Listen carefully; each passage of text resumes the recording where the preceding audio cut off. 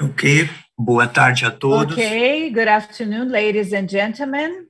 It's a great pleasure to be able to welcome all of the participants to our sixth symposium, okay? International Symposium on Schistosomiasis, okay?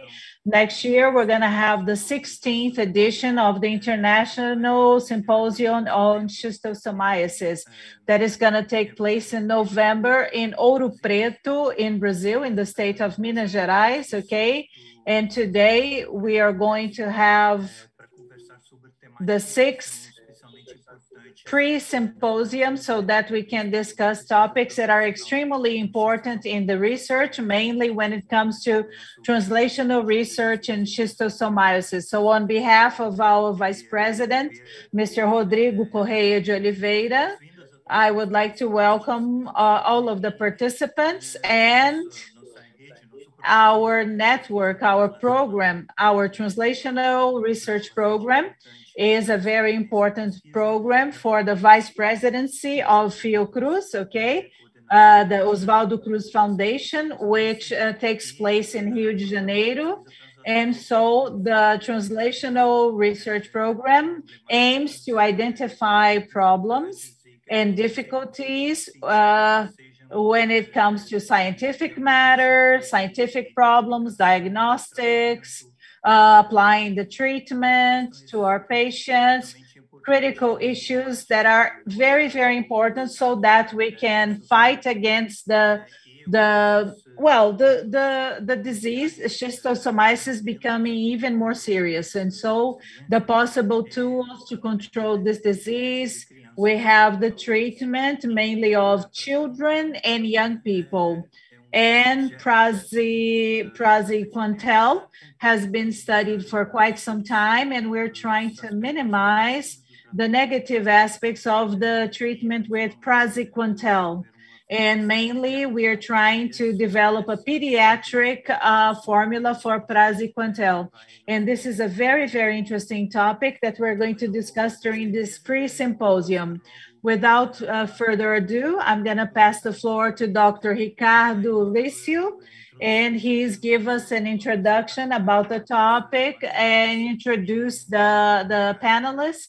And also, Dr. Ricardo Lício, I would like to pass the floor to you, and I would like to wish to all of you a very successful event and lots of learning during the symposium, pre-symposium. Thank you, Dr. Wim. Thank you so much from the support that you always give us from the Vice Presidency to foster these discussions about schistosomiasis. Welcome to the pre-symposium event of the 16th International Symposium on Schistosomiasis. Essa introdução eu vou falar em português, então estamos com tradução simultânea, depois eu vou tentar. So I'm going to start in Portuguese because we have simultaneous translation, and afterwards I'm going to speak English. Welcome to the pre-symposium of the 16th International Symposium on Schistosomiasis. Before we start, I'm going to share some pieces of information with you. Dr. Otávio Pierre, who was going to be the moderator today, unfortunately could not be here today, so I'm here trying to substitute him. And this is going to be a difficult task because he's a benchmark, not only as a scientist, but also as a human being, okay? And I was flattered to be chosen to substitute Dr. Otávio. And I would like to use this opportunity to congratulate Dr. Otávio on his publication to celebrate the International Schistosomiasis Day, okay? Now, going back a little bit to our event today, our pre-symposium, I would like to emphasize that this event is being broadcast on YouTube in English and in Portuguese, okay? So this event is going to be in English, but we are going to offer simultaneous translation into Portuguese. So I would like to thank the General Coordination of Zoonosis Surveillance from the Ministry of Health, because they have constantly supported our event and offered the simultaneous translation for us. So thank you. Going back to English. Due to the COVID pandemic, the 16th International Symposium on Schistosomiasis has been postponed to 2022. But to keep the scientific discussion in the field of schistosomiasis alive, we are prompting these pre-symposium events that take place every 2 months. We have had already 5 sessions of this event, and the links of the previous sessions are available on the Schistosomiasis Translational Program website. The following events are being publicized in several channels. If you still don't follow us, I suggest you to do so. And I'm very pleased to moderate the last session, pre-symposium, where we will address the topic of schistosomiasis treatment, focusing on application of new pediatric treatment options to study the schistosomiasis in Africa. We have today the distinguished participation of Dr. Jutta Heinrod-Rupp, Dr. Okba Hadjali, and Dr. Daniel Lacerda de Oliveira. Just to introduce you the dynamic of this session, we will hear from the 3 speakers, and at the end of all presentations, we will have a time for questions. At any time, you can post your question in the chat at YouTube. Our team will identify the questions that will be answered by the speakers at the end of the presentation. So if you want, you can write your question in Portuguese and we translate it. So moving for our first presentation, our first speaker will be Dr. Jutta Heinrod-Rupp. I'm sorry if I don't pronounce correctly your name. So Dr. Jutta is the head of the Global Health Institute at Merck, based in Switzerland. Her focus is the discovery and development of innovative healthcare solutions, including drugs, diagnostics, and technology platforms for most vulnerable populations, such as children and their mothers in developing countries. The disease focus of the institute is on schistosomiasis and malaria. And Jutta received her PhD at the Max Planck Institute, and after her postdoctoral training, she joined the biopharmaceutical industry in various assignments. She has been part of the pediatric Praziquantel Consortium since its inception in 2012, and chair of the Consortium board since 2017. She also serves as scientific advisory at various advisory boards. So thank you, Dr. Jutta, for accepting our invitation, and feel free to share your screen. Thanks a lot. Thanks, Ricardo. And I'm sharing my screen. This is intro, share. Can you see my screen? Yes, we can see it. So it should go into full screen. Voila. Yes, thanks. Yeah. Thanks a lot. Thanks also to the organizers for this opportunity to give a bit of background and introduction to what our consortium, the Pediatric Praziquantel Consortium, has achieved over the past years. And today I'm here in my role as the chair of this Pediatric Praziquantel Consortium board. And I would say there is quite a history and a journey to success. And what is extremely important to state from the beginning is the important role that Farmanguinhos has played and is still playing in this consortium. I'm probably talking to the experts, so no need to explain what is schistosomiasis about. Still, it is the second most devastating tropical disease in Africa, but we of course know that it's still existing in Brazil. 240 million people worldwide suffer from this disease.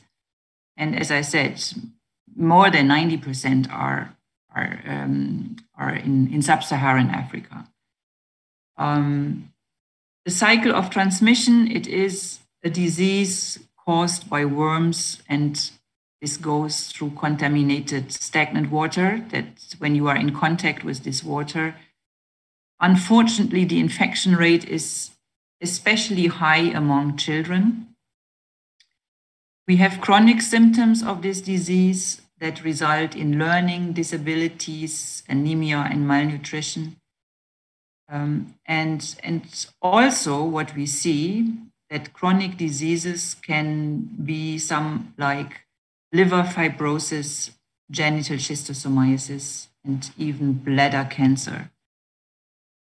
So that's the disease. It is neglected because it's a disease of poor people, and it's a disease of neglected people.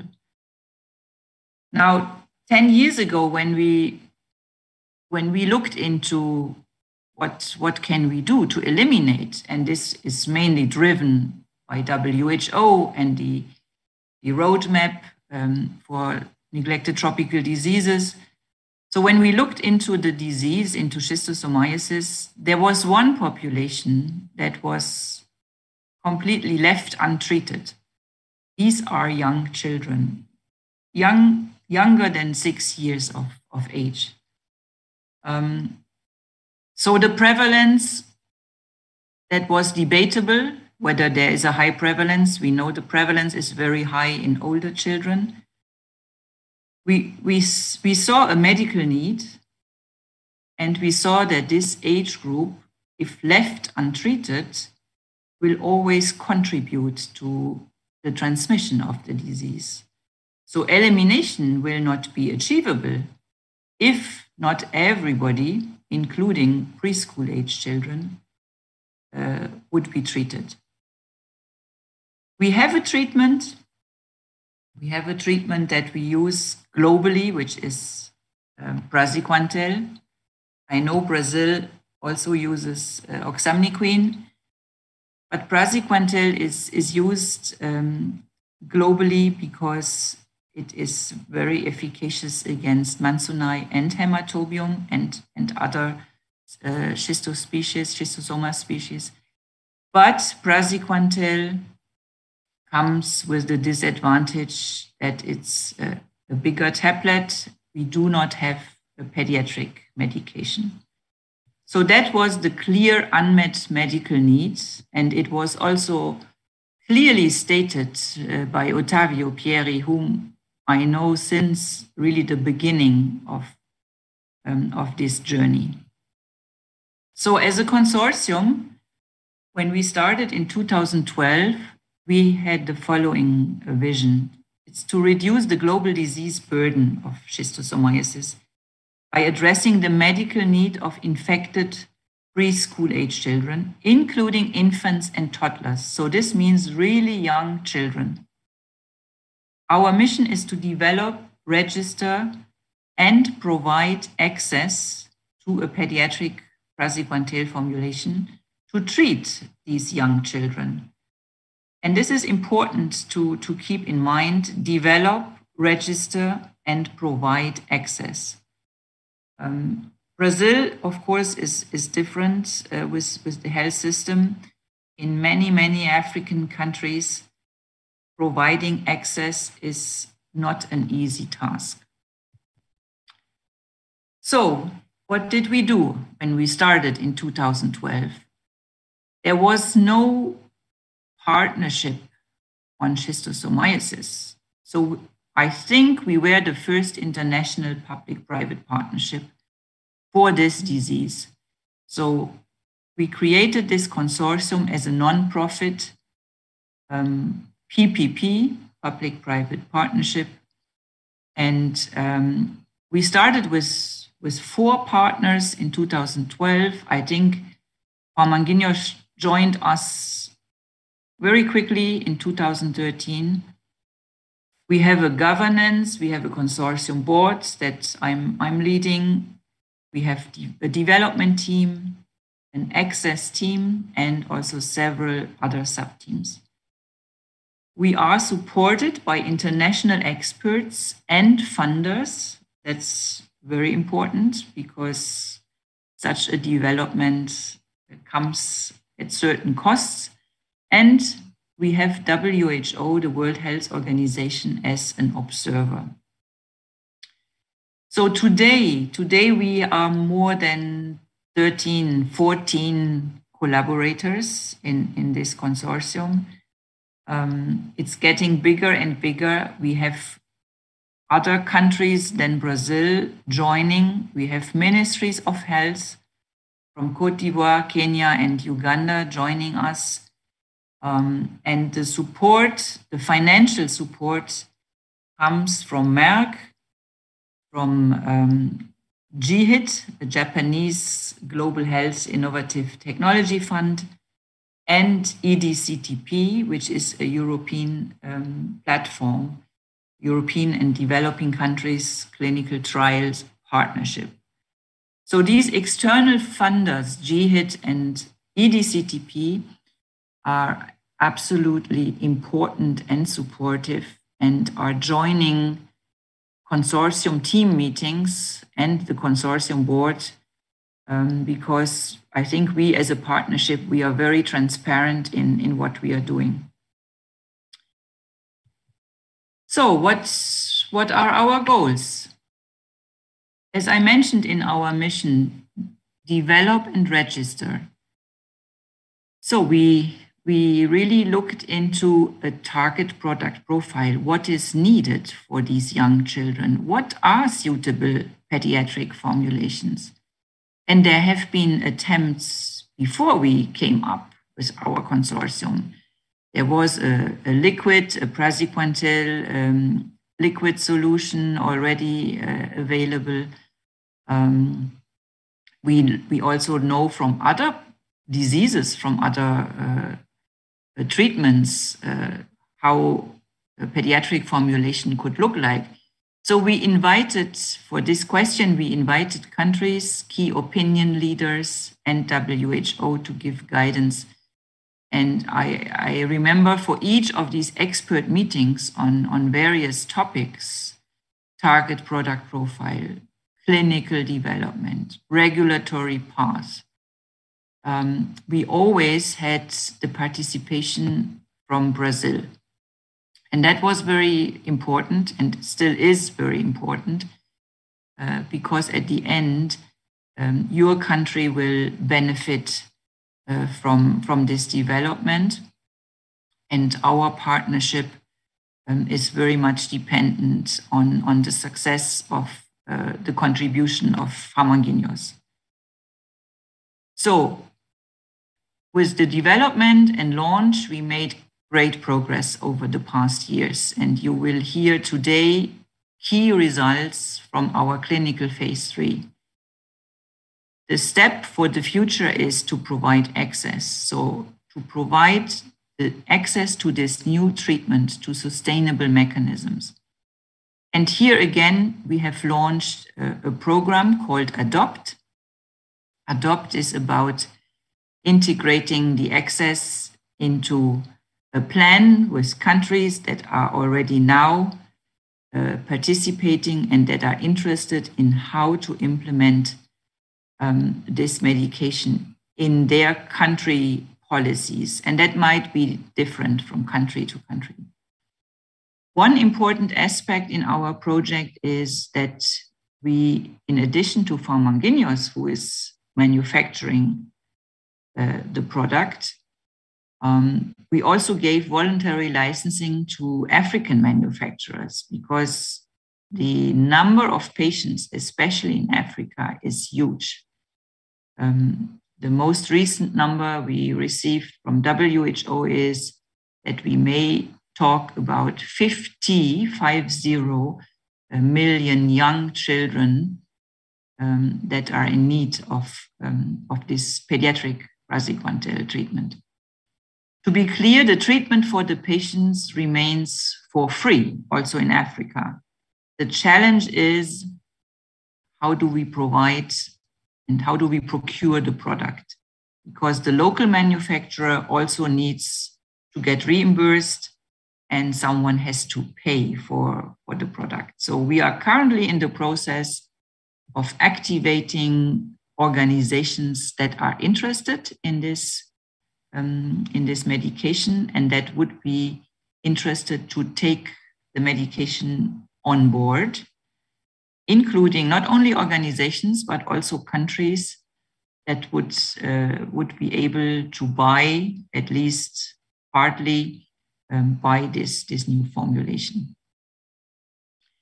So what is it that we are developing and that we are talking about? The formulation we have now in hands is a so-called ODT, an orally dispersible tablet. The chemists in the audience may know that Praziquantel is a racemic mixture of two enantiomers. We have decided to work with one enantiomer, the R-Praziquantel, which is the active enantiomer. So our tablets today, you see it here in this photo, is small, much smaller than the current tablet. You can be much more precise with the dosing because you also deal with small children. The tablet is orally dispersible. It can be taken with or without water. And the experts among the audience may know that Praziquantel is bitter, and we were able to reduce the bitterness. The tablets are stable in hot and humid conditions of tropical regions. And as I already mentioned, we are transferring the manufacturing process for local production also to Africa. So what is important and what have we achieved all together as a consortium? And again, I want to emphasize how important such a partnership is because none of us, even a big pharmaceutical company, none of us would have been able to develop this product on its own. And by working as partners, we were also able to build local capacity that strengthens the infrastructure in the countries. So the two countries we were focusing on for clinical development were Ivory Coast and Kenya. So here we definitely built infrastructure for clinical sites. We trained local healthcare professionals, and this capacity strengthening also takes place on the manufacturing side. So the process development and manufacturing where processes are transferred to local expert. And again, let me mention Farmanguinhos because you play a great role here in this tech transfer as well. The first local manufacturer in Africa is Universal Corporation, and they are based in Nairobi in Kenya. And they are set up for really large scale production. And I'm coming here already to an end because I really would like to give the floor to my colleagues. Daniel will come next, and then Okbar, my colleague from my company, will guide you through the very interesting and exciting phase 3 clinical results. Thank you very much for your attention, and I stop sharing and hand back to the moderator. Thank you. Thank you, Jutta. Thank you very much. It was really nice to hear about the consortium and to know a little bit more about the consortium. Thank you for sharing us. Let's move. So if you have just joined us, as I said at the beginning of the event, we will leave the questions for the end of the presentations. But you can write your questions at the YouTube chat at any time you want. So our next guest, I have a pleasure to call Dr. Daniel Lacerda de Oliveira. Dr. Daniel joined Farmanguinhos in 2006 and is currently project manager in research and development, manage both technical and operation teams. Prior to that, he was head of the Laboratory of Pharmaceutical Technology and specialist in development of drug formulation, working since 2001 in various departments in pharmaceutical industry.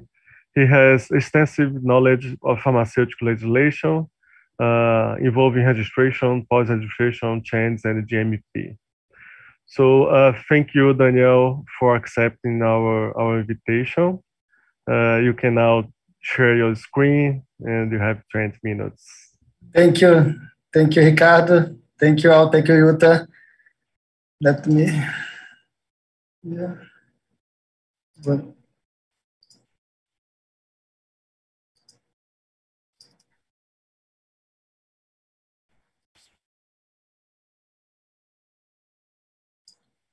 Ok. Muito obrigado. Eu vou pedir desculpa, mas Thank you very much. I apologize. I'll make my presentation in Portuguese. I hope you can hear me well. Yes, we can hear fine. Please feel at ease to speak in Portuguese. We have simultaneous interpretation today. Well, I'll start my presentation then.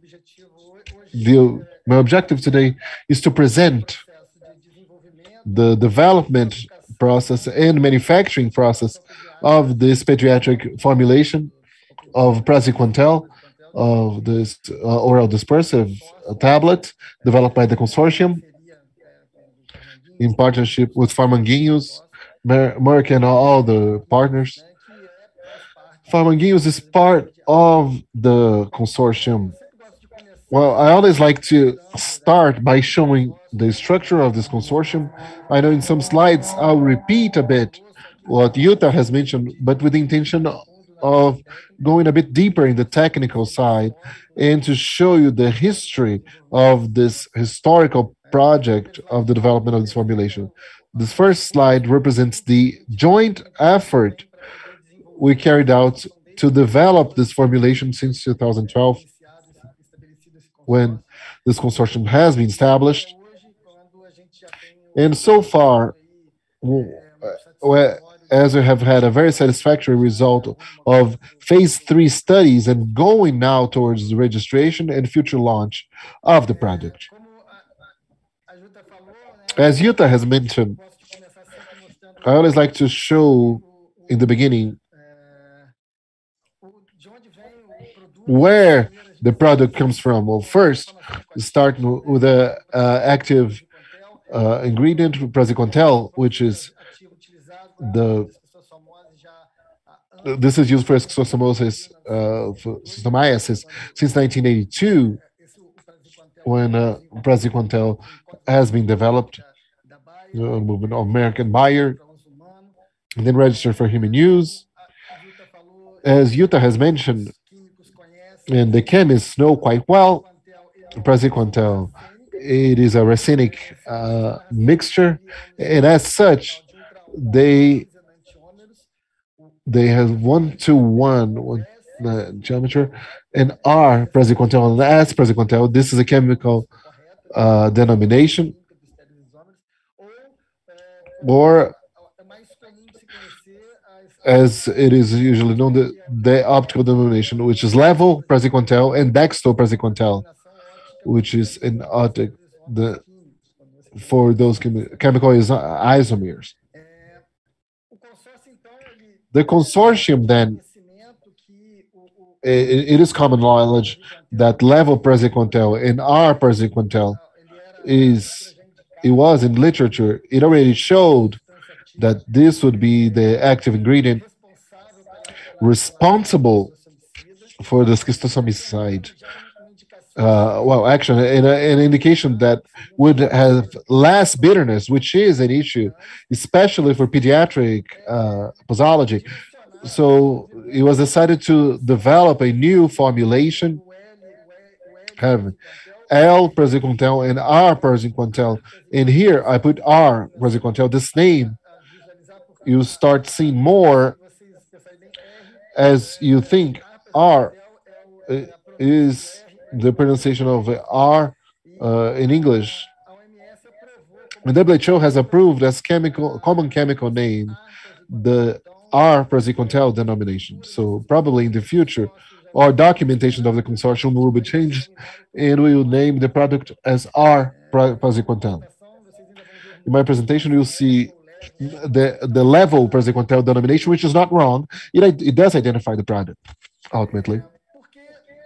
And why orodispersible tablet? Why so? Well,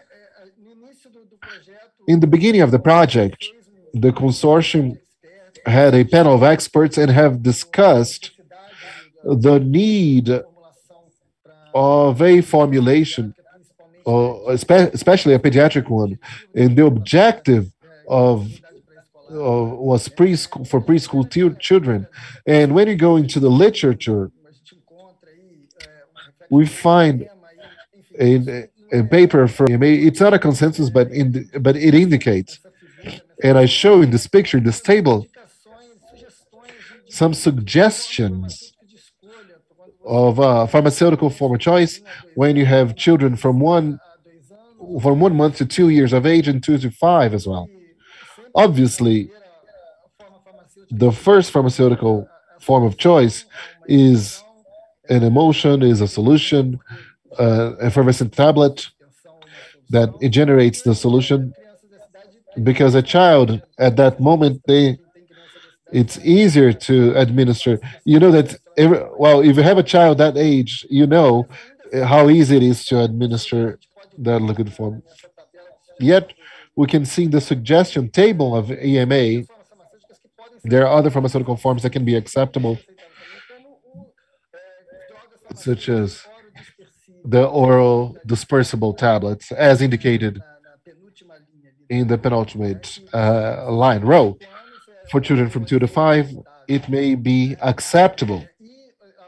So, and some dispersible tablets that at the end will generate solutions that will be administered to children. From that on, we assess what is more feasible to be developed. And the WHO has fostered the development of formulations that are economically,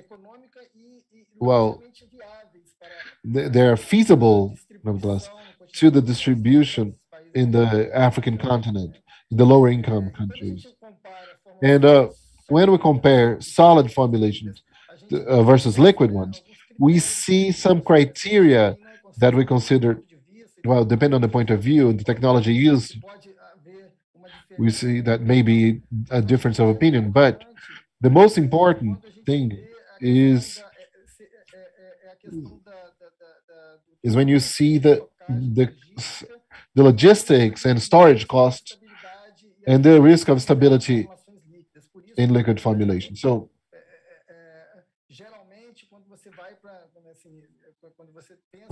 when you start developing this pharmaceutical form in larger scale, in the economic part, and WHO already recommends and requests to be specific or dispersible tablets, because this reduces costs and facilitates logistics for distribution. Well, the product, the drug, the consortium, it has started this project, although the initial focus would be innovative with our Praziquantel to reduce the risk at the end of not having a product, because the most important thing would be to have the product to administer to children. You know, the rock Praziquantel, it was efficient. The consortium decided to develop 2 parallel formulations, and they have been developed up to phase 2 of the project. So those 2 formulations, rock Praziquantel and L Praziquantel, were developed to be orodispersible tablets of 150 milligrams, and have reached several targets, several important goals. Well, the first of them was both formulations, they were confirmed to be less bitter than the commercial race mate, and this would be an amazing gain on acceptability of products by children.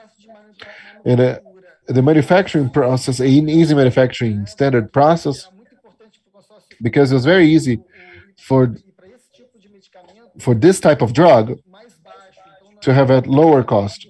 So it was not only to look for more advanced technologies and generate a project with a higher cost, it would not facilitate the access of the population to this product. For that reason, the consortium decided to work along the lines of a process development. Here represented this a standard process of the humid mixture. And well, a simple process there would be, well, besides the lower cost, we would have the ease of disseminating it to African manufacturing sites and in the endemic countries to try and fight this disease. And the other important objective would be for it to be stable in highly humid areas, because schistosomiasis is characteristic of for tropical countries, and we reach this objective. And here, well, those countries, they are classified in the 4B area, so that's why we need to have stability studies, both accelerated as well as long term, for 40 degrees Celsius and 75% of humidity rate for 6 months. In both products and the final product, it has reached satisfactory results. And the long-term stability in a temperature of above 30 degrees Celsius and 75% of humidity rate, with results that are satisfactory for 24 months. So we have the forecast of taking those studies beyond the 24 months. I believe we have sample in the stability chamber up to 5 years, as far as I'm concerned. And for initial registration, you would allow this shelf life, but we must follow it. But in the 24-month results are satisfactory, and there's a good indication of 36 months with satisfactory results already. And we are having we are registering in the future in the regulatory agencies. So the tablets, they should be easy to digest, okay, or to swallow. They should be easy to swallow, mainly for children, and they should be taken with or without water. So if they are oral dispersible, then it's easier. So I have a photo comparing the size of the tablets, okay, from Farmanguinhos, Nutricide, which is the benchmark medication according to the WHO, okay, the Praziquantel of 600 milligrams, and this is meeting the demands of the Schistosomiasis program in Brazil, and the LPZQ, okay, of 150 milligrams. You can see that is way smaller, okay, in a way that makes it easier to swallow. And obviously, something that you can notice, it's not 1/4 of the benchmark medication or the one from Farmanguinhos, but 150 milligrams, okay? It's not, because since we need to develop a formulation that has a flavor that is going to be able to disguise the Praziquantel flavor, because even though it can be less bitter, it is still bitter. And so you need technology, you need incipients, you need input to mask or disguise this bitterness of the original Praziquantel. But we have already reduced it significantly, and this makes it easier to give it to a child when they need to take it directly in their mouth or when it is an oil. And so I believe that the most important of the product is that it is also dispersible in water. You can see the short video there. So 5 tablets being dispersed in water, and so this is less than a teaspoon. Okay, so 5 ODTs in 10 milliliters of water. And so the administration is way easier for the children who cannot swallow or take the medication directly in their mouths. Okay, they transform the tablets into a suspension. In the end, you're going to see that it's going to become a suspension, and then you can administer the medication way easier. Okay, so the Biltricide and the Farmanguinhos one, you don't have to grind them, okay, to give it to the water. In order for you to disperse them into the water, so it's going to take a long time for it to disperse in water, the traditional tablets, okay? But if you have a dosage equivalent to 5 tablets, you're going to have to fraction the tablet. And it's difficult, okay? Commercially speaking. And you may also lose the mass of the tablet, and then you can give a lower dose to the child. Okay, and if you use this, you can use the tablets, you can use a small amount of water, 5 ODTs in 10 milliliters of water, and in 1.5 minutes, they are totally suspended in the water. And so for orodispersible tablets, we can have at least 3 minutes for it to disperse totally, a maximum of 3 minutes, and we have way lower than that. So explaining a little bit from the history of this development, okay? I like to show this, and every year I come back to this. So in 2012, that's when the consortium, well, we started discussing the consortium. We discussed the development of the product. We started with Merck developing the PZQ API, and then Astellas is one of the partners of the consortium, and they created the first formulations, the initial formulations of HAC, Praziquantel, and also Praziquantel. And then we were still doing this in a lab, okay? We created a prototype, and we transferred this development to Merck that optimized the formulation, okay? Optimized the formulation of Praziquantel so that they could produce the first batches and start the phase 1 clinical trial. And then we had the HAC Praziquantel, the formulation of HAC Praziquantel, because we were joining the consortium.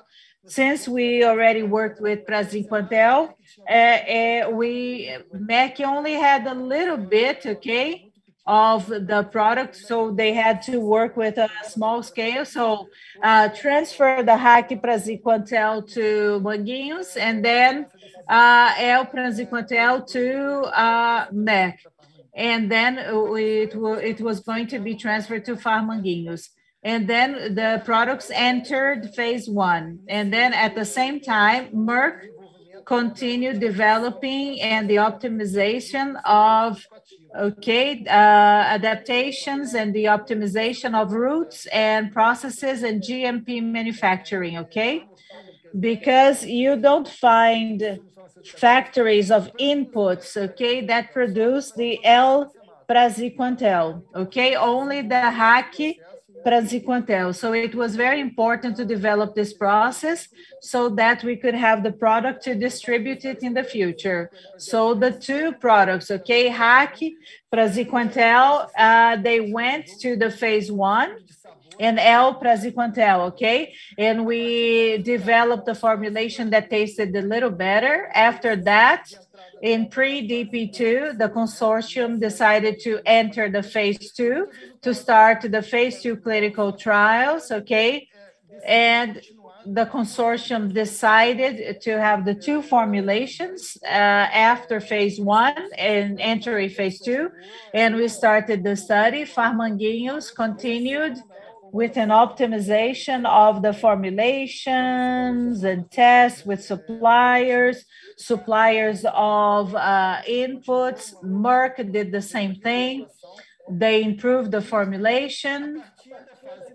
And after phase 2, so the consortium decided, well, we have enough results, enough outcomes that are satisfactory so that we can continue only with Praziquantel. We had already started the transfer from Merck to Farmanguinhos, okay, regarding the formulation of Praziquantel, and then we continue this process.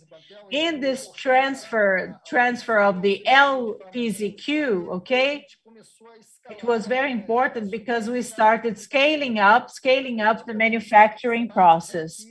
And so when we went from 1 kilogram to 2 kilograms to 50 kilograms to 100 kilograms regarding the production inside Farmanguinhos, we have faced many challenges regarding the formulation. We needed to carry out some process adjustments so that we had the final product totally ready for the registration. We started this in the middle of 2017, and until today, we are now concluding this work, okay? During this period of time, we had two important milestones. We had 2 clinical batches that were produced, and they were sent to be part of clinical trials in Côte d'Ivoire. And so we have the final results of the phase 3 clinical trials. And we decided to continue with the registration, And I believe that in 2022, we are going to conclude this technological phase with the manufacturing of the PPQ batches, okay? And later on, we are going to submit this to our regulatory agency that is called Anvisa. And there is a gap between the EMA and Anvisa because of the differences among some of the prerequisites, okay? And for EMA, we can submit it first, and we're gonna need some answers from EMA so that we can define certain things with Anvisa. But I believe that a gap is going to be no longer than 6 months, okay? And then we're gonna have more details regarding this. And just to complement, because I cannot forget to mention this, throughout all of this process, during all of these years, Merck continued improving continued having a continuous improvement and scale up of the process to optimize and reduce the COGs. And so the active ingredient is represents a large percentage of the formulation of the product. And so since it is expensive, it is the active ingredient, it what makes the product more expensive. So Merck selected a company in China that is going to produce the active ingredient. And they are always optimizing the process to reduce the cost, okay? Okay, they have already manufactured and released the PPQ batches. And after next year, we're going to start manufacturing them at Farmanguinhos. As Juta mentioned, the consortium already had the intention of having a second manufacturing site in Africa, even to give autonomy to the continent, to have a larger scale of production.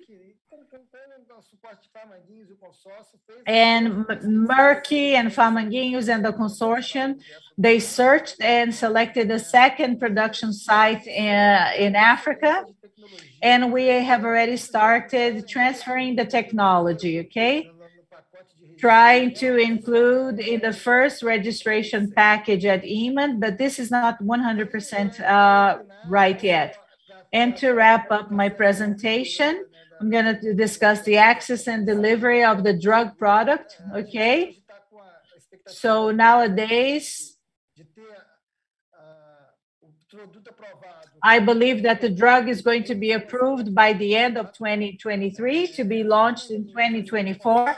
Farmanguinhos will be responsible for the manufacturing of the drug product to supply it in the endemic countries in Africa for the first years. And the volume is going to be acceptable for our structures. We don't only have other priorities, but some demands from the Ministry of Health, and that have a huge demand and are going to compete with this DP. And we also are going to supply to the ADOPT implementation program in Kenya, Cote d'Ivoire, and Uganda. And obviously for the Brazilian Schistosomiasis program. So we are going to be the marketing authorization holder. We're going to be the main holders of the product in Brazil. We have already started a discussion with the Vice Presidency of Fiocruz. Well, at the end of 2019, we started a discussion.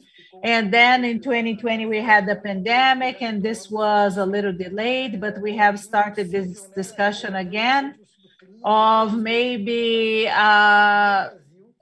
implementing a clinical trial in Brazil, because we know what the scientific community has been asking from us, and that we need a clinical trial being implemented in Brazil. And so regardless of Anvisa has already told us that that they're going to accept the clinical trials that were carried out in Africa.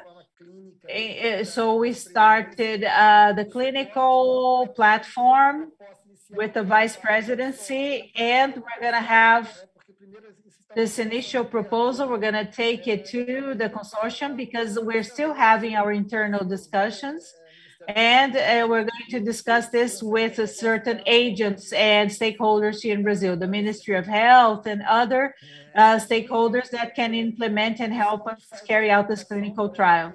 And the second manufacturer site in Africa,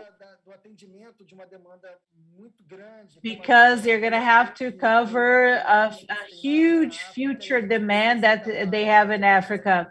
And the consortium must be able to meet these demands and also to implement or achieve its mission, So it's important to have the second manufacturing site. And we're not going to be stuck. We can identify other manufacturing sites, maybe transfer the drug product, okay? But we haven't concluded this with the consortium. So that's it. And so this is a funding statement, so it's important to mention our supporters, our sponsors, okay? Without them, we would never have been able to reach, arrive at the place where we are. And these are all of the consortium partners. Thank you, Daniel. Your presentation was excellent. Thank you. Can you hear me now? Thank you, Daniel. Can you hear me? Agora sim. Okay. So thank you very much for this presentation. So if you have just joined us, as I said at the beginning of the event, we will leave the questions for the end of the presentations, but you can write your question at the chat at any time you want, okay? So Daniel, we are gonna move forward for the next presentation, for the next speaker. And it's a pleasure to introduce our third speaker, that is Dr. Okba Hadiali. Dr. Okba is a medical doctor with a board certification in clinical pharmacology. His focus is in the clinical development of new drugs in infectious diseases for adults and pediatric populations in developing countries. And he holds extensive experience in clinical development, regulatory and academic settings. During the last 10 years, he has been involved across different projects in hepatitis C, HIV, multi-drug resistant tuberculosis, strongyloidiasis, soil-transmitted helminthiasis, schistosomiasis, and malaria. And Dr. joined the Merck in 2019 and is based in Madrid, Spain. So Dr. Okba, thank you very much for accepting our invitation, and feel free to share your screen. Thank you, Ricardo. So allow me to share my screen. Just let me know if you can see it, please. Okay. Okay, so first of all, I want to thank you on behalf of the consortium for the opportunity to present the positive pivotal study result of our Praziquantel that is intended to cover two indications, intestinal and urinary schistosomiasis. So the clinical development plan of our Praziquantel included two phase 1 studies to evaluate the bioavailability of the compound versus the racemic Praziquantel, as well as another formulation which was already presented by Danielle. And both studies were performed in South Africa.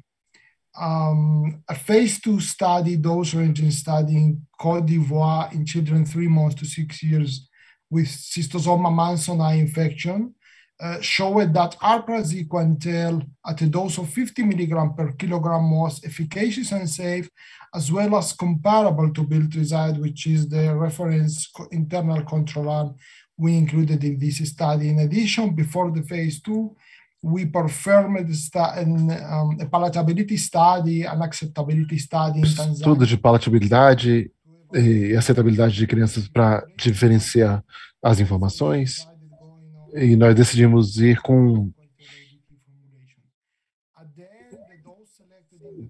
study was used for the phase 3 confirmatory pivotal trial that was performed in Kenya and Côte d'Ivoire, recruiting children with both species infection, S. mannsoni, which is responsible for intestinal schistosomiasis, and Schistosoma hematobium, which is responsible for urinary schistosomiasis, and another relevant entity, female genital schistosomiasis. Akbar, excuse me. Yes. Do you have a PowerPoint presentation to share?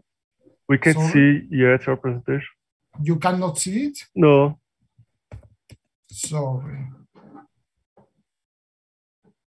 Sorry for Let me share disturbing your again. presentation. Can you see it?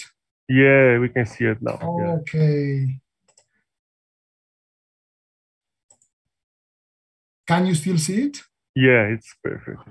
Excellent. Thank you, and sorry for interrupting. No worries. Technical issues always happen. Yeah. So, yeah, that's basically the comprehensive clinical development program that I already explained. It's basically the most relevant thing is the phase 2 and phase 3 study results. We did some phase 1 study for evaluate the bioavailability of the different formulation, as well as a taste study for the ODT assessment in terms of acceptability and palatability. So the pivotal study design that was agreed with EMA before running the phase 3 study consists basically on 3 cohorts of subjects with intestinal schistosomiasis represented in the blue boxes, having in the cohort 1 a randomized setting to 2 treatments group consisting of Praziquantel or biltrexide.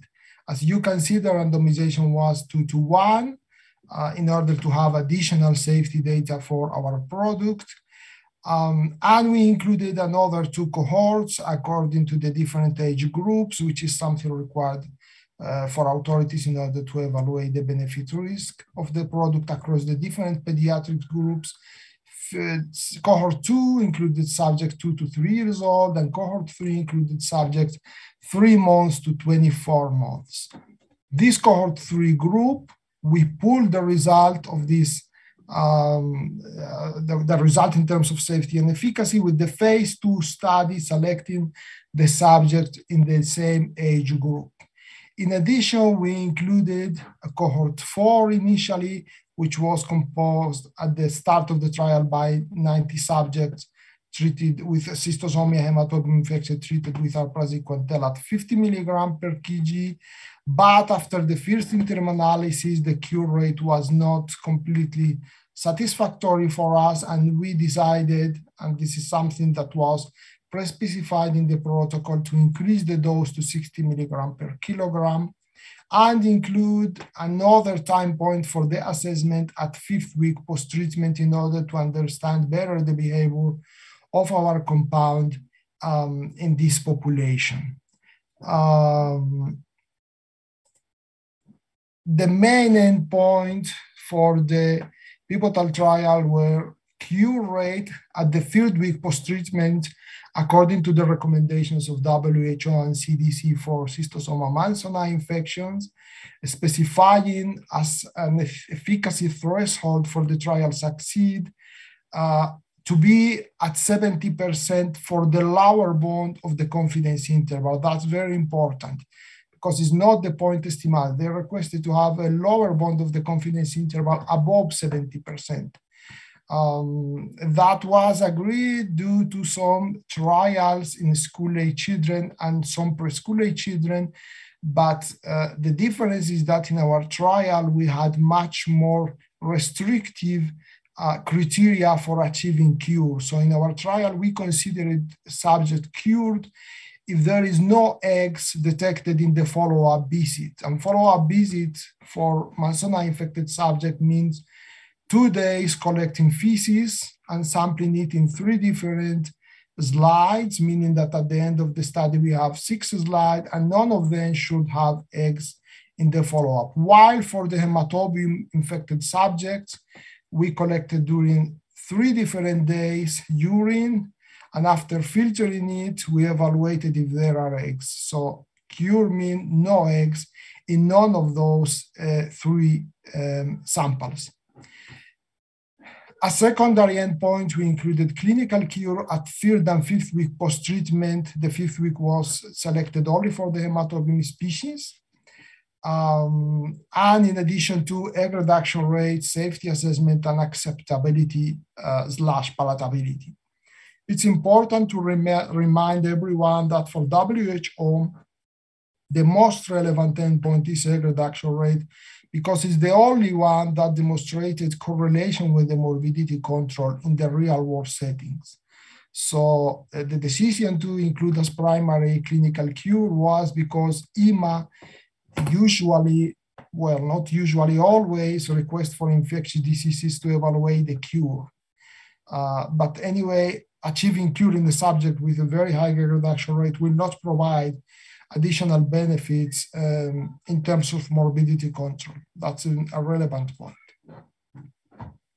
The main inclusion criteria were having an age between 3 months to 6 years. And when we say to 6 years, it means 6 years, 11 months. That's the limit.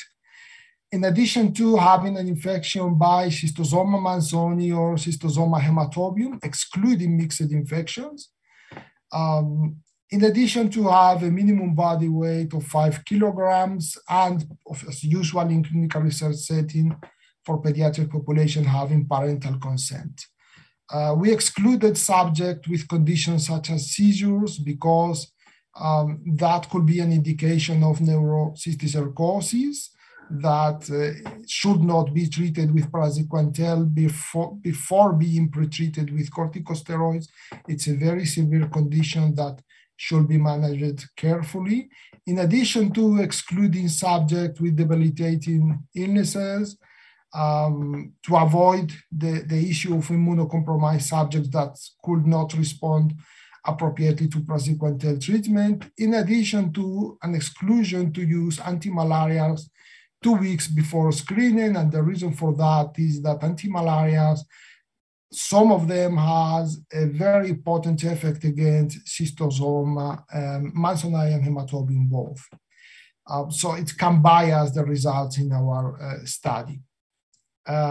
In addition, we excluded subjects and we included as prohibited medication some products that might interfere with the praziquantel metabolism. So in the disposition chart, as you can see, we pre-screened almost 2,700 subjects in both countries, facing sometimes extreme difficulties in the access to remote village. Remember, this is a disease that is usually found in rural areas, not in the urban areas, not in the cities. So for finding the study population, you have to get access, and we had a lot of floods in the area. So it was really a challenge for the research team. A total finally of 326 subjects were screened and 288 were enrolled.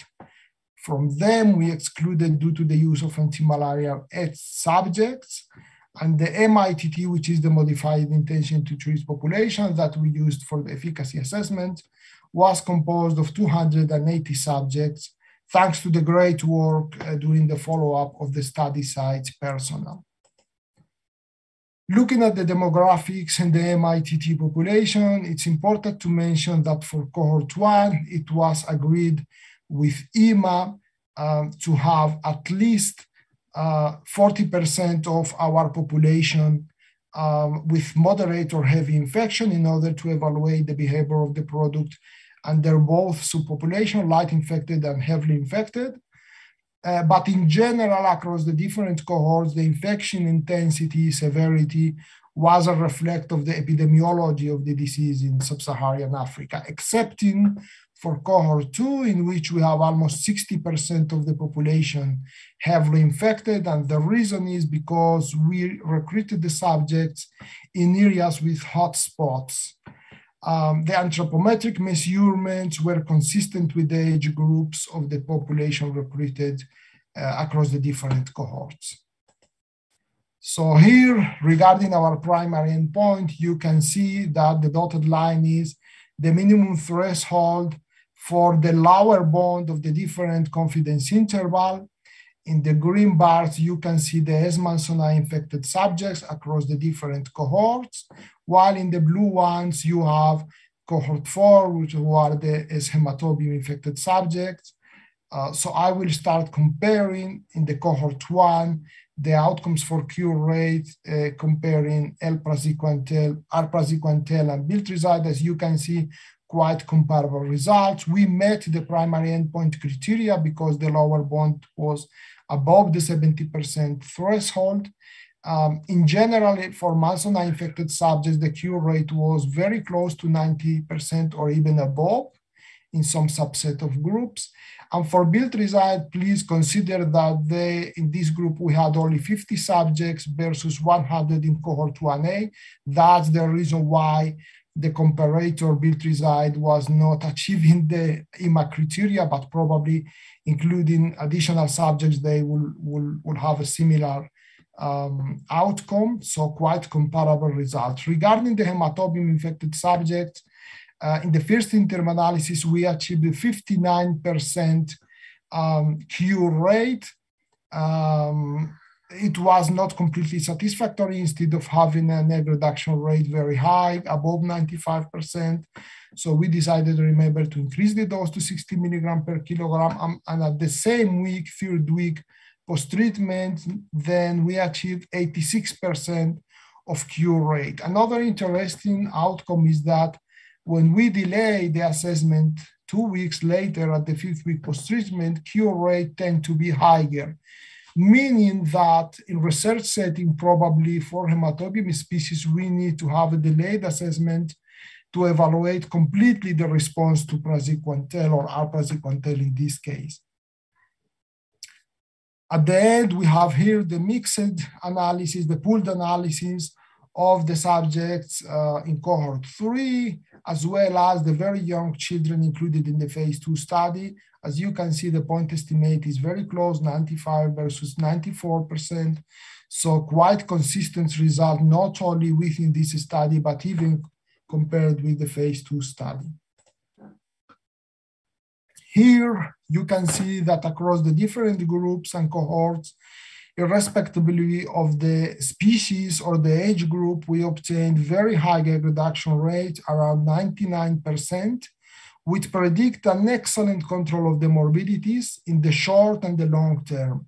In the short term, that will be relevant for anemia, for development impairment, cognitive impairment prevention, and in the long term, that will prevent cirrhosis, bladder cancer, and female genital schistosomiasis. So this is a very strong and relevant outcome for the population. Just a reminder for WHO, the minimum for reduction rate in schistosomiasis should be above 90%. So we are meeting this criteria in addition to the other one required by EMA.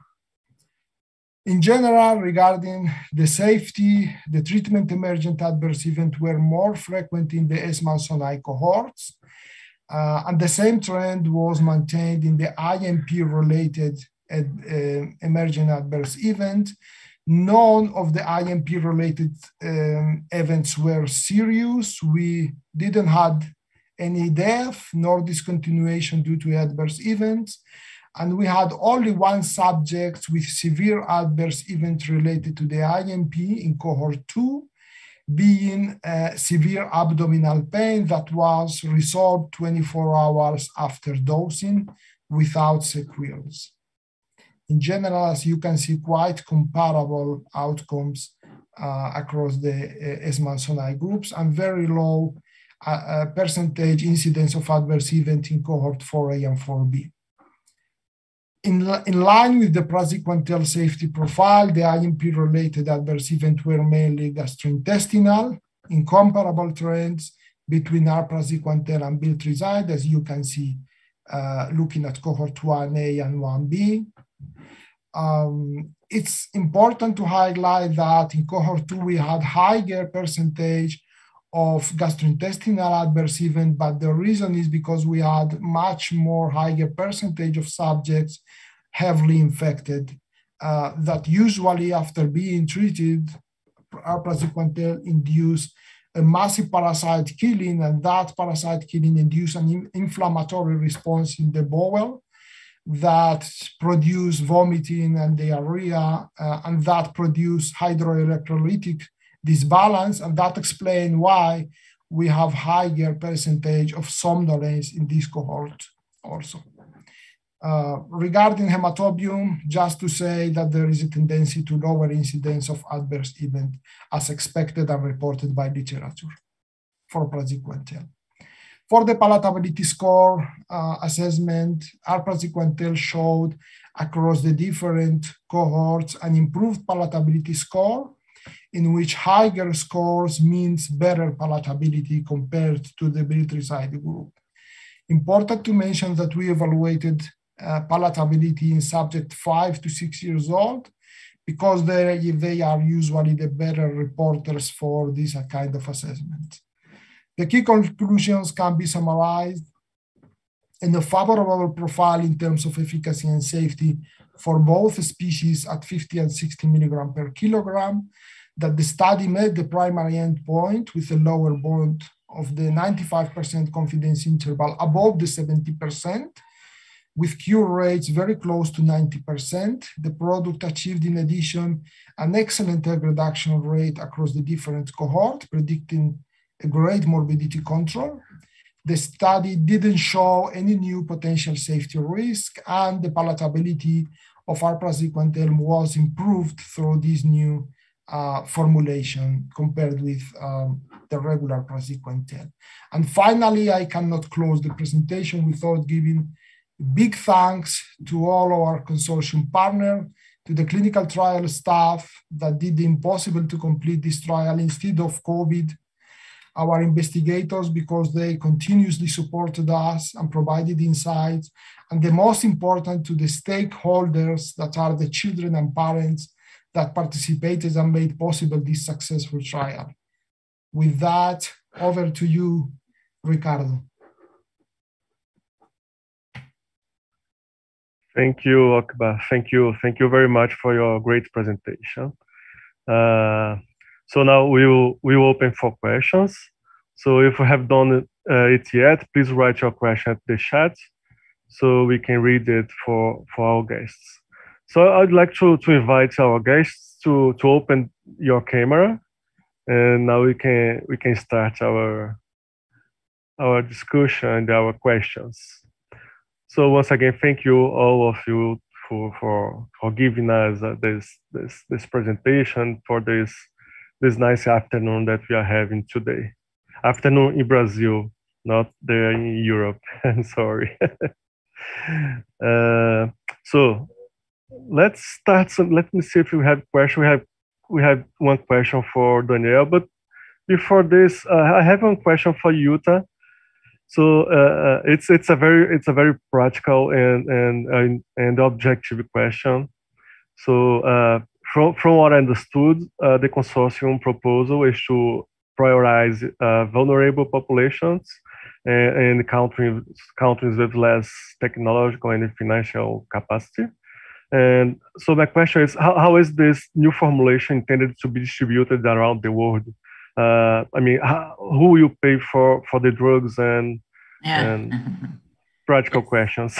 Yes, that it is a very practical and a very important question, because what is very clear is that those patients cannot pay for the treatment, even if Praziquantel is a cheap product. And also the pediatric Praziquantel is not an expensive treatment, but still these young patients and their families in Africa, they cannot pay for it.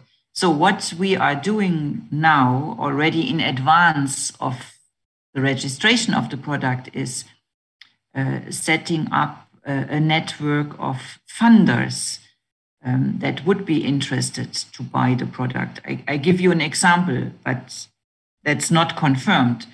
UNICEF is an organization that is buying treatment and especially vaccines for children. Other organizations, there are countries where the development agencies are interested to support individual African countries. So what is lacking for neglected tropical diseases is a global fund. We do not have this. We have a global fund for malaria, TB, and HIV/AIDS. What we are advocating for is that organizations come together, pool their funding, and buy this product, because this will give a signal to other development partnerships that there is a path and that you are not dependent on one single donor. Yeah. So not a solution as of today, but we are fully aware of this problem. Yeah, but it's a good way to poor countries ensure that they are gonna have this pills. Yes. Yeah. And we think it's sustainable for the future. Sustainable. Okay, thank you. Thank you. If Akbar Daniel wants to say to complement the answer of Jutta, just feel free to open your microphone and talk. It was just perfect reply. Okay. Daniel, we have one question here in our chat. It's a question in Portuguese, so I'm going to read this in Portuguese. Você tá vendo aí, Daniel, a pergunta? Quer que eu leia? Eu acho que eu entendi. Vamos ver. Leia pra gente aí. I believe I was able to understand. Good afternoon. The question was asked by Gabriela Parreiras. Good afternoon. I didn't understand how the Praziquantel pediatric or the pediatric Praziquantel can be a racemic mixture since Praziquantel is already traded. And so having a smaller tablet and having a smaller problem was going to give us a problem. I believe that this is related to a question that was already asked me. It has 600 milligrams. The one that is treated and traded has 600 milligrams of racemic Praziquantel. The pediatric dose is related to the children's weight, and if you do calculations, and biltricide is subdivided into 4 parts, it's going to be 150 milligrams is the most reasonable value. If I'm going to develop a smaller product, what is the amount that I can have? Of course, you can have other quantities. This decision is not right or wrong. We decided to use 150 milligrams, that is 1/4 of the biltricide. So if it is a racemic mixture, why shouldn't the Praziquantel for adults be 1,500 milligrams, okay, or 750 milligrams? So at the beginning, we decided 150 milligrams because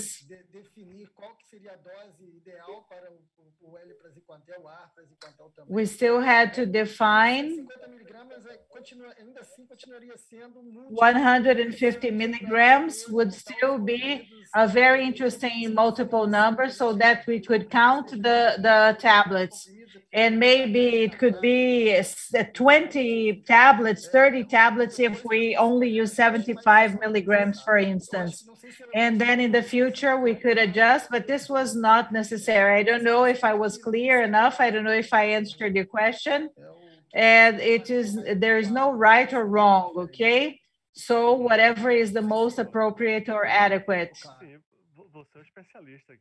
You are the expert here, so I believe it's clear. Daniel, eu queria aproveitar, na verdade, para retomar pouco que você até falou na sua apresentação sobre a questão dos ensaios. And you even mentioned during your presentation about the clinical trials that are going to be held in Brazil, and taking advantage of Juta's presence and Dr.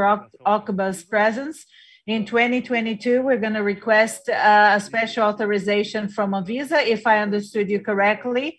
And Anvisa was going to authorize to have a clinical trial in Brazil or register the medication without a clinical trial in Brazil. We know that the Brazilian population can answer or respond differently than other populations.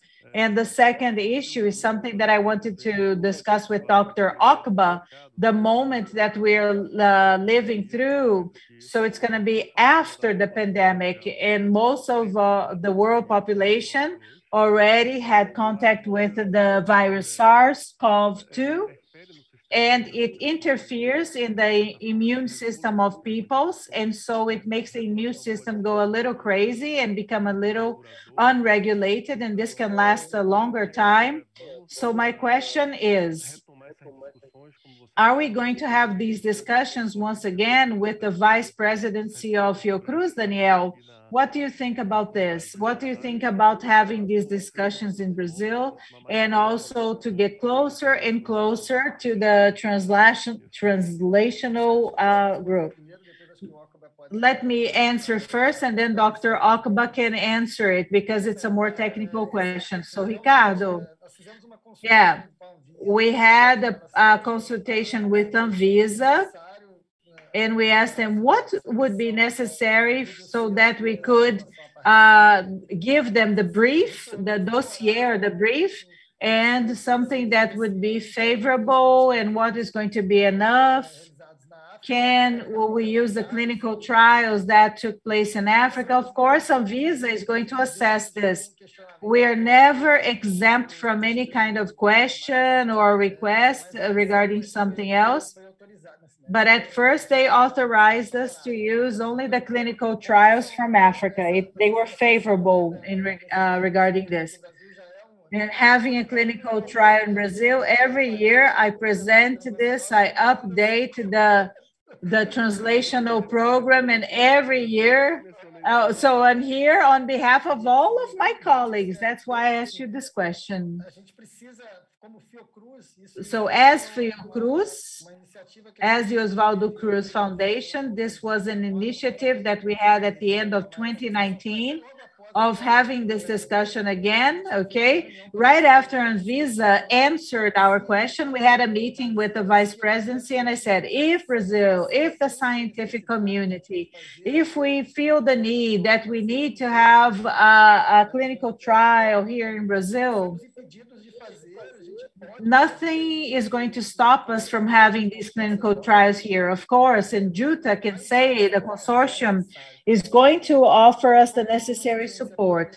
But since it's not a regulatory demand, we need to do our homework first as an organization, as an institution, because we are a self-sufficient country, better than a few countries in Africa. And so maybe we can fund our own study or clinical trial. We have to create a plan, to create a proposal, and then we're going to try to obtain the consortium support. And André Dyer from the clinical platform, he received the final proposal about 1 month ago, and we have to have these discussions again. And so I was only going to discuss this with the consortium when things were sounder. So I'm not an expert in the clinical aspects. I'm not. So I needed the experts, okay, on board so that we could design this and have a side team, always trying not to impact the registration of this drug in Brazil. Jutta, Okba.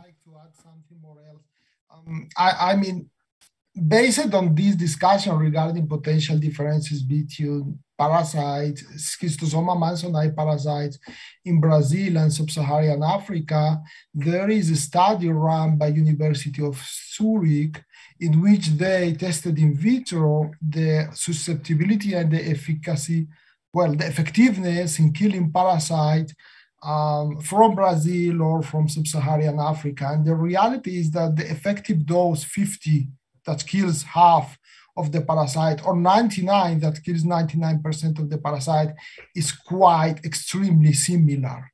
So in reality, from a clinical perspective, we don't see the pharmacodynamic relevancy of performing the study in Brazilian population. Now, if the question is particularities of the Brazilian population in terms of pharmacogenomics, that could make differences in terms of metabolization of the product, considering we have demonstrated that the safety and efficacy is quite comparable to biltricide, and we know very well what is the response of Praziquantel in the Brazilian population, we shouldn't expect differences, therefore, for our Praziquantel. So I will think carefully about requesting that. And of course, this is totally a decision that should be taken by Anvisa, but I will not delay the access to this product to the population that really require it. I mean, it's really a very important and relevant advantage for the preschool age children for improving acceptability, especially when in some areas with hotspots in which you require twice a year or yearly treatment, it's important having a very good acceptability. So from our perspective, there is no reason for having clinical studies, but if this is requested, we will deal with it. Yeah, as Daniel told, all annual meeting that we have here, we talk about this of conducting this clinical trial here in Brazil. And I think Jutta, she opened her microphone when Daniel was talking. I just wanted to confirm what Daniel and Okba were saying. There is really a huge pressure on the consortium now to bring this pediatric Praziquantel into the registration phase and to make it accessible. I think for Brazil, and we were always in such a good exchange and I think regular contact with Anvisa, the option is always there to do a clinical study, but it should not be on the critical path for the project. Your second question on the SARS-CoV-2 infections and the immune system, that's an interesting one, but this is interesting for everybody, right? Yeah. I think also African population has been exposed to the virus, and that's an important question. Again, it should not be on the critical path right now, but it deserves the research and maybe a clinical study in addition. But absolutely a good question. Thank you very much. Okay. I asked this question because last month we treated the population here in Brazil, like 200 people, and we found one severe adverse event. So indeed, it was a population that does not have the vaccine yet, the COVID vaccine. So maybe we are just asking if there is any association, and if the presence of this pandemic moment that we are experiencing, if it can show more severe adverse events, but we don't know. It's just questions. So these results from Africa was obtained during the pandemic. Okay. Yes. Okay. Great. We stopped the trial in March 2020, and we restarted by November 2020. So it was 7 months of halting the trial. But thanks to the great team that we have on site, that they are very experienced and they are managing even the COVID situation, we were able to reduce the number of subjects going to the clinic. Most of the visits were performed in the village in order to avoid, the risk of epidemiological spread of COVID. So, and I think we didn't have any case of COVID in the subjects that we recruited, which reflect the good work of the teams. Good. And the sample size was, I'm not sure if you showed the power sample, but the sample size was good for this, right? We had 288 subjects enrolled and randomized, and the modified intention to treat population was 280. That was agreed with EMA upfront. Remember, for preschool age children, this is not a low sample size. It's a very big sample size indeed. And for cohort 3, which were the younger ones, we had to contact with EMA again and request some limitation in the number of subjects. But anyway, if you remember the confidence interval of this cohort in which we recruited 18 subjects, it was still above the 70% threshold established by EMA. So satisfactory result, and that confirms that for preschool age children, there is no need to very high sample size. Yeah, you are right. I just forgot that it's pre-school children. Yeah, you are right. It's a great issue. So let me see if we have more questions. Daniel, a Gabriela agradece sua resposta. Dr. Daniel, Gabriela is thanking you for your answer.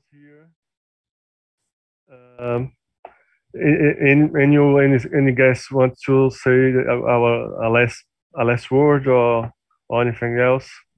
If we don't have more questions. Just to thank you for inviting us to present the data. Muito obrigado. Muito obrigado. and really fantastic to have Farmanguinhos as a partner. And please, this is our last mile to reach the finish line. We need the commitments, and we have the commitment. Thank you so much. Bom, Ricardo, só agradecer realmente o convite, né? Well, Ricardo, I just wanted to thank you very much for the invitation. And on behalf of Farmanguinhos, I'm here representing Farmanguinhos. We are always at your disposal, the translational program every year. And this year I asked you, are we going to have a meeting of the program? Yes or no? Because I'm always available to participate, to update the program, to have discussions, to ask questions to the consortium. So Farmanguinhos is at your disposal, okay? And I'm going to follow up everything with you, mainly here in Brazil, okay? Excellent, Daniel. We acknowledge this and we thank you very, very much, okay? Because you're always sharing the advances, the results, the outcomes of the consortium. Thank you very much. I'd like again to thank you for sharing your results. And thank you everyone who stayed with us in this event. Thank you. Bye. Bye-bye. Thank you. Thank you. Bye.